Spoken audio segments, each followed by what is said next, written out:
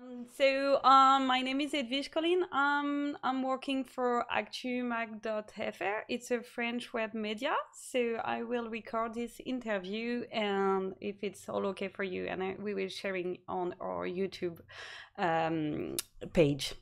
Yeah, cool. Really nice to meet you. I was a huge fan of the Spice Girl. Good to hear. Lovely to meet you too. I watched your two new video clip, and I see that you have released two new singles on YouTube, "Blame It on Me" and "Who I Am." Can you explain us what inspired you? Yeah, well, Who I Am was the first single from my new album, which is going to be released later this year. And it's such a good introduction to the album because it's really about self-acceptance. And I wanted to make an album. I wanted to make a pop record that was electronic and had quite a dance feel, but I wanted the lyric to be heartfelt and empowering. You know, the whole album, I want it to be an empowering record for people. And Who I Am is wonderful because it's really about, dropping your armor, being comfortable in your own skin, and really celebrating who you are. And then Blame It on Me, which is the second single, I'm so excited. It's been doing so well. Here in the UK, it's on the radio all the time. It's so lovely to hear. And that song rather, sorry, is more, it's about those times in life when you think you know somebody and then they just let you down and they're just not the person you thought they were. And it's, very cathartic to, let those emotions and those feelings out in a song. It's got a bit more swagger than Who I Am. Who I Am's more empowering, and Blame It on Me is a bit angry. So Yes, it's quite nice definitely. to play with these emotions. And did you already decide what will be the name of your new album? I think I know what I'm going to call it. I'm not really revealing it just yet. Okay. Yeah, I'm sure we will soon. Okay, great. So yes, on this video clip there is two completely different style. There is on Blame It On Me, you are sporty, you're fighting in a video game like Tekken, and in Who I Am, you are dressed as working girl and you see yourself in a museum in a with different clothes. But what is actually the real you? How did you feel? More like a fighter or more like a working man, woman? Hey, you know what? That's such an interesting question because this whole album is a voyage of self-discovery. And when I was on stage with the Spice Girls last year, I realized that, because I was thinking, can I become Sporty Spice again? And then I realized I don't become her, I am her.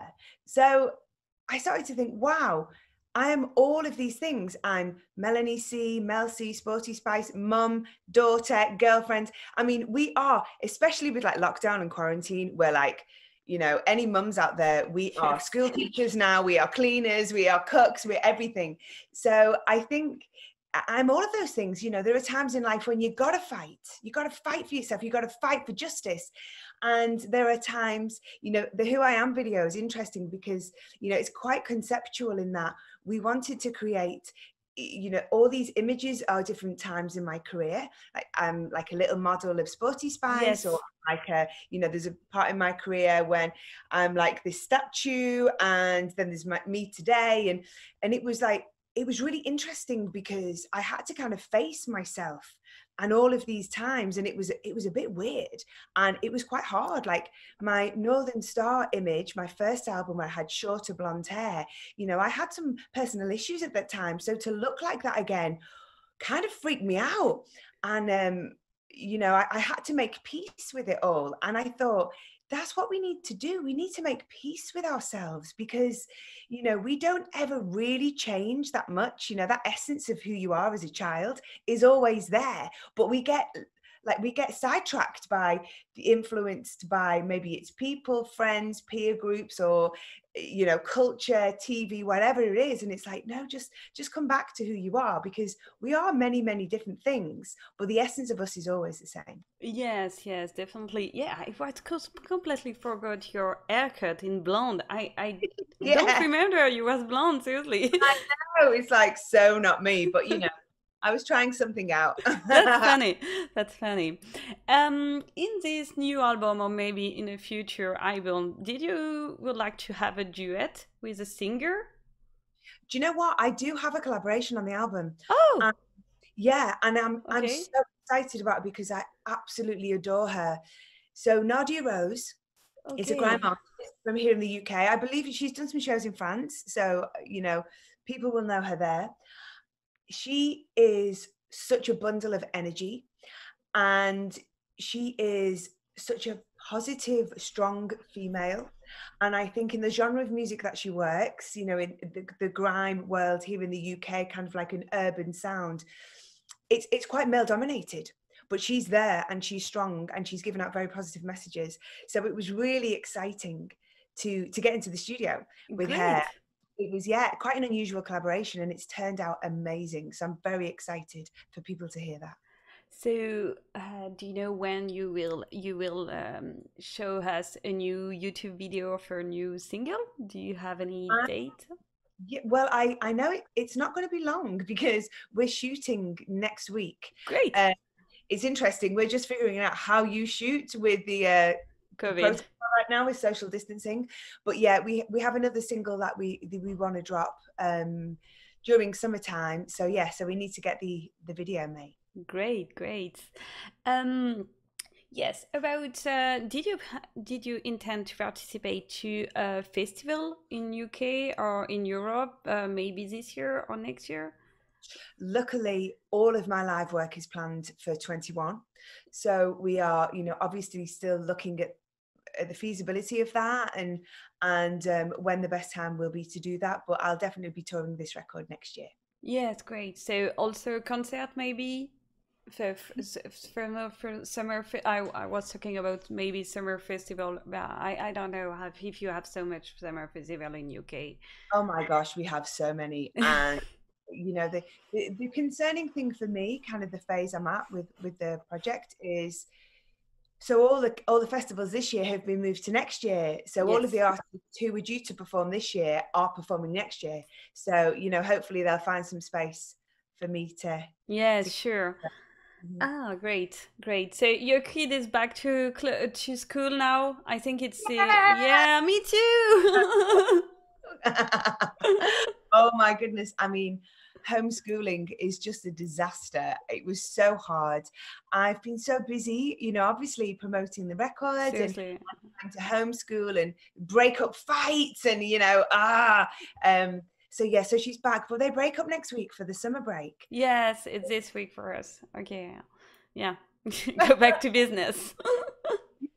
So yeah, back to the kind of original lockdown, but we can travel a little bit more now. So I'm going to go and visit my parents because obviously I haven't seen them for months. So we're going to go and just spend some time going to see people because, you know, we can do a bit more of that now. You're based in London. Yes. Yes, okay. And how did you leave this COVID quarantine with all your plan you have? How did you leave that?